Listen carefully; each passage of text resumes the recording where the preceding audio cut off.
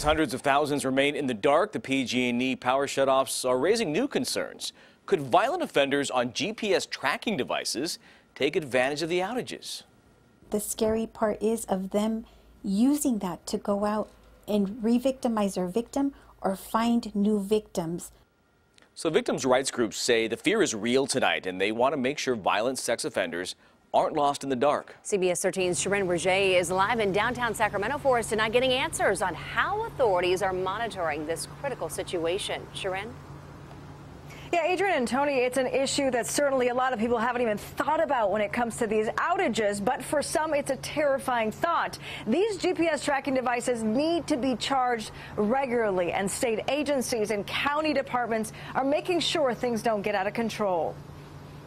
As another round of planned power outages hits California, parts of 29 counties, and nearly 600,000 customers are left in the dark in more ways than one. Not knowing when the power will be back, so therefore not knowing whether these monitors will be able to be charged or not. Laura Valdez is a victims' rights advocate with the Yolo County DA's office. They're not only worrying about them not having electricity in their home or not having water from their well, they're also having to worry about their perpetrator not being monitored. With no electricity, Valdez is concerned about violent sex offenders not being able to charge their GPS tracking devices. If their GPS monitors are not being recharged, they have an excuse, a free ticket, to go out and reharm their victim. The battery just simply hooks in. Supervising probation officer Clifford Foster says the device's removable batteries require a charge every 24 hours. So what do they do during critical incidents? We'll have additional officers going out and checking up on our clients. California's Department of Corrections and Rehabilitation says GPS devices worn by parolees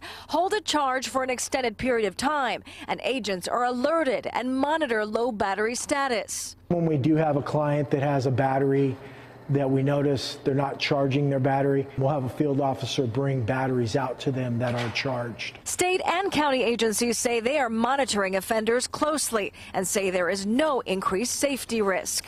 We're making every effort possible to keep in contact with all of the clients, no matter what conditions they have with their GPS. So they're either taking them batteries, telling them that they have to come into the offices to get their devices charged. But I checked in with CDCR and some of the probation offices. There haven't been any major issues yet. Of course, they're monitoring all this closely. I also asked what happens if somebody doesn't charge their device in time. Is this a violation of parole or probation? CDCR says they'll be considering all that on a case-by-case basis. Yeah, interesting angle to this power outage, Sharon. Thanks for getting answers tonight.